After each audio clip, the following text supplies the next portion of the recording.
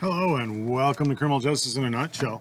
My name is John Fisher and I am your host today for another chapter of Criminal Justice in the Nutshell. Today's episode is called Crimes Against Property. It's what we lose. Again, this is chapter 10 out of the Frank Smollinger Criminology textbook.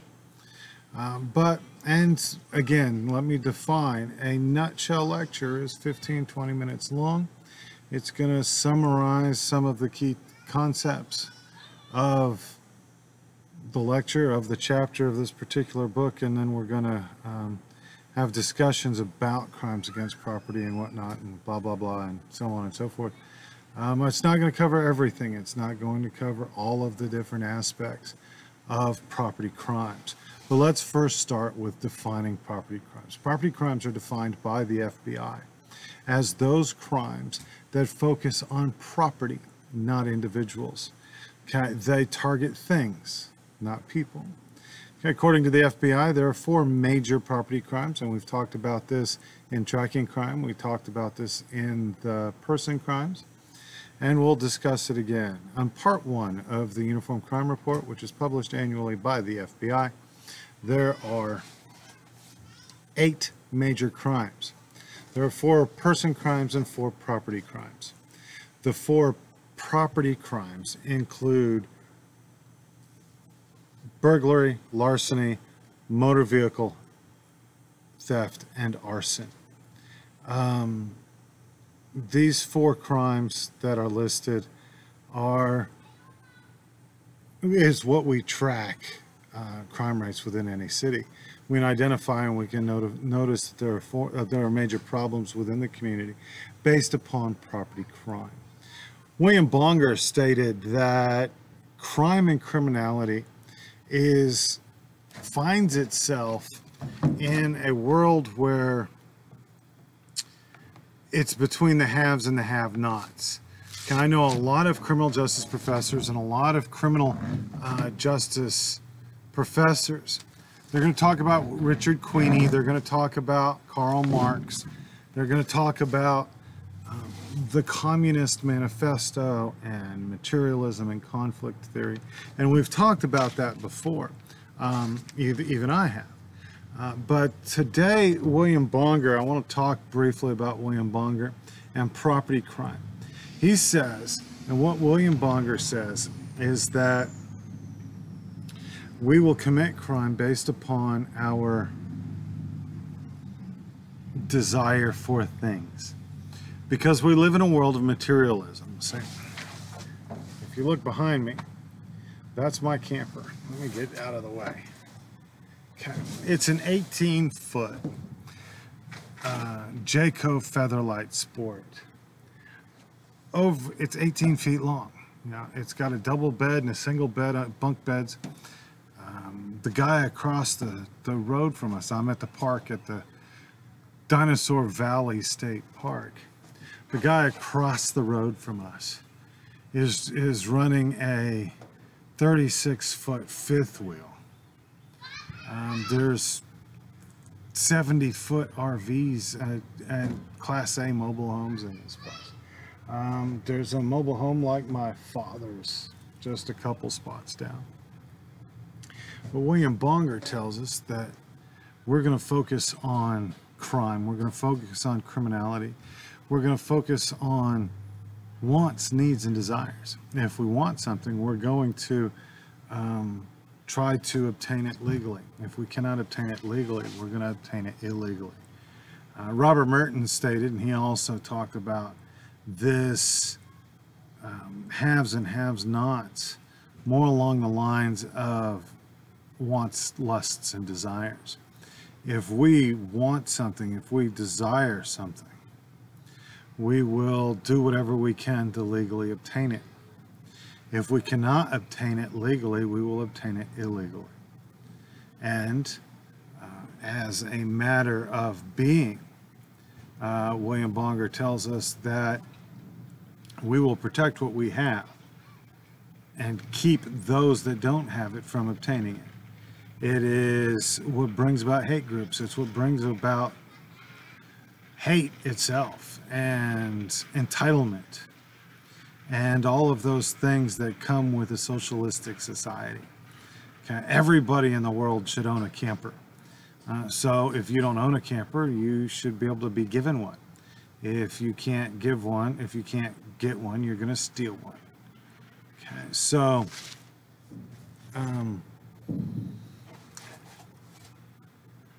that's where property crime comes into, and that's the theory behind property crime. Burglary is the unlawful entry into a structure for the purpose of a felony commission, generally theft. You break and enter into a home is burglary. And not to be confused with robbery. Robbery is taking something from a person. Okay, so I'm hungry, I need food. I go and I break into your house for the purpose of stealing food. That's burglary and theft. Burglary is just that. It's the unlawful entry into any structure.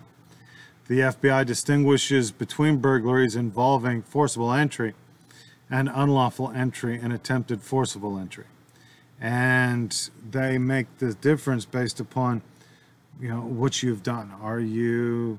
Is it a home invasion? Did you break the doors? Did you break the windows? Or did you just walk in, an unauthorized entry?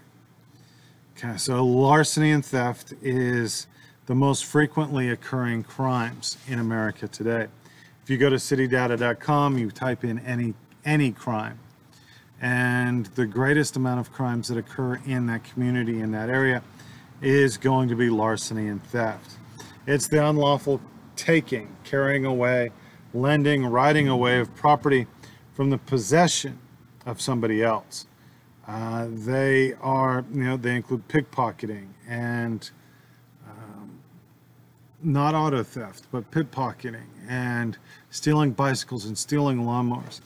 I know when I first moved to Big Spring a lot of years ago, I wanted to get those little driveway solar lights, and I bought, I don't know, $40 worth of these lights, and I lined my driveway. I have an H driveway, so it's got the H, part that goes up into the house, into the carport, and then it has the loop part of the H that circles around and goes back to the driveway. It's a circle drive. So I bought $40 worth of these solar lights, and I put them along the driveway. And the next morning they were gone. Every one of them had been stolen by somebody, by the neighbors or somebody. And that is theft. It is the largest category. And it is bad news. Identity thieves, that's another form of theft. It is a special new kind of theft that people will obtain credit, merchandise, they will find and purchase services all in somebody else's name. The one that I find most humorous is that people will steal their children's identities. If they've ruined their chances of getting an electric bill without a great big humongous deposit, they'll use their child's name and social security number because they haven't ruined that credit yet. And that is also a form of identity theft. There's a lot of hackers going on into the internet and the computers where they try to hack into your computer to get passwords and account numbers and all of those things so that they can steal your money from you. If they can obtain your social security number, your address, and your phone number, they can get credit cards and house loans and car loans all in your name, and then never pay for them, and then the bill collectors come chasing you. So it's important that you protect yourself against identity theft. There have been a lot of increases in the punishments for identity theft. Motor vehicle theft. There are several different reasons why people will steal a car. But motor vehicle theft is defined as the theft or attempted theft of a motor vehicle, where the term motor vehicle refers to any various means of transportation. It includes automobiles, buses, motorcycles, snowmobiles, boats, anything that is has a motor, and it's a vehicle. It's a form of transportation. Okay, there are several different types of reasons why people steal cars. The most is the opportunistic, and the most opportunistic car theft is joyriding. It's a bunch of teenagers that are seeking fun and thrills, and you leave the ignition, your keys in the ignition, they steal your car. They drive it across town, they drive it around town, they go show off to their friends, and then they ditch your car. You'll get it back in a couple days, a couple weeks. The next form of auto theft is for parts.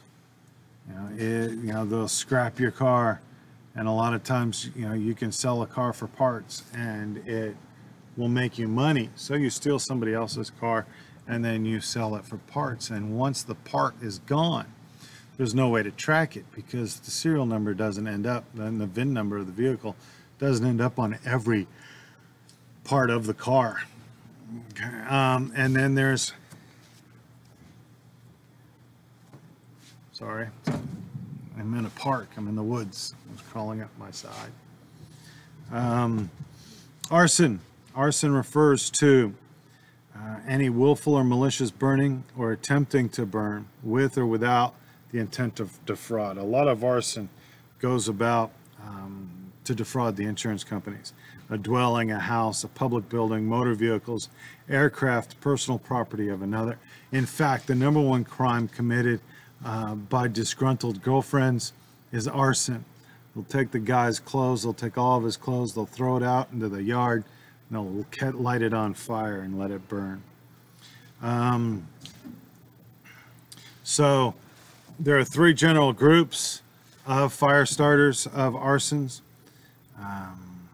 that are defined in the text. In the text, if you send me an email and telling me about those three general groups of juvenile fire starters, those three juvenile arsons, send me an email with those three, and I will give you extra credit on your next test. Persistent thieves and professional thieves. A persistent thief is someone who continues in property crimes despite no better than ordinary level of success. They keep stealing. It's mostly, it's persistence. They keep stealing, they keep stealing.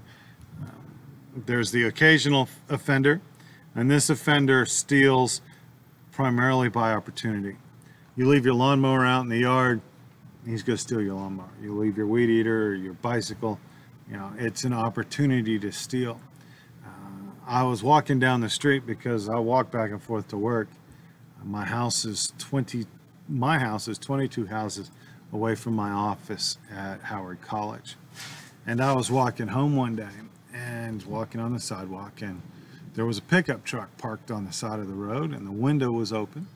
And I looked inside the window, and it had, the guy's cell phone was there, his wallet was there, it had 7 or 8 credit cards, and he had about $100 and the keys to the truck all sitting on the console, and the window was open.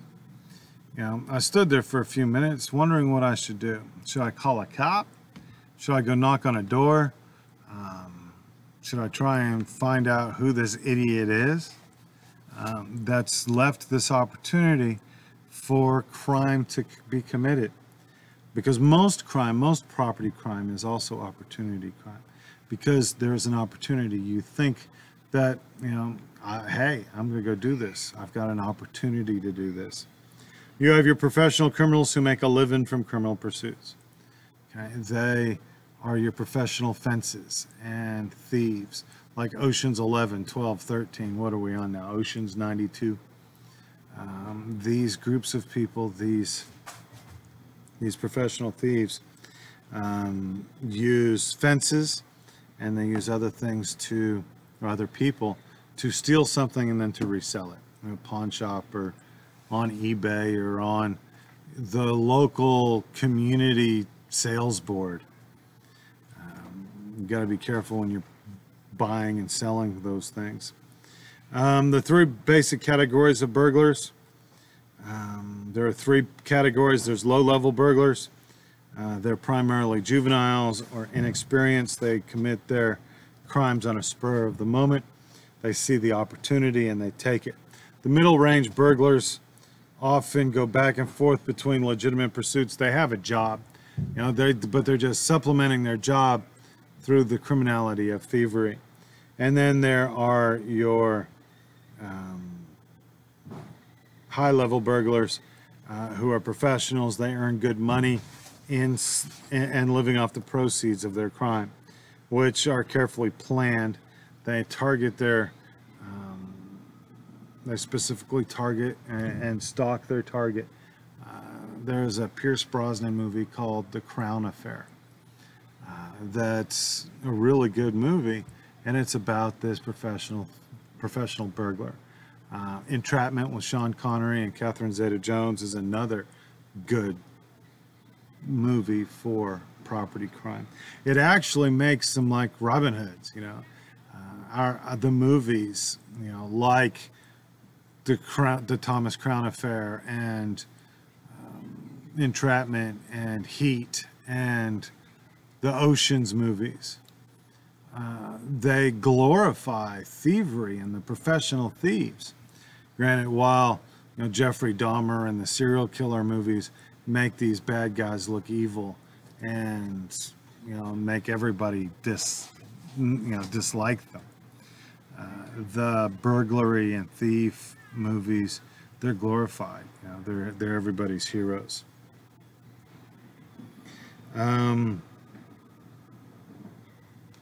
So anyway, burglary, theft, arson, car theft. Car theft is the last category, and you know, we covered car theft as well. So we've covered all four categories, all four major categories of the property crimes as listed by or in the textbook and by the FBI in the Uniform Crime Report. My name is John Fisher, and this is Criminal Justice in a Nutshell. I hope you have a very, very good day.